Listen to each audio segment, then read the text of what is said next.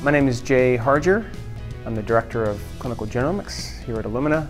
Over the past 10.5 years at Illumina, I've had roles in frontline technical and customer support. I've led our product support organization.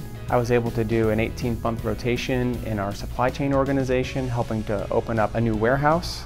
And most recently, I helped guide a number of infrastructure and process improvement projects across the company to help us realize our mission to improve human health by unlocking the power of the genome. Describe myself in 3 words. Okay, I have to think about that. You see, that was one of those ones you should have given me ahead of time.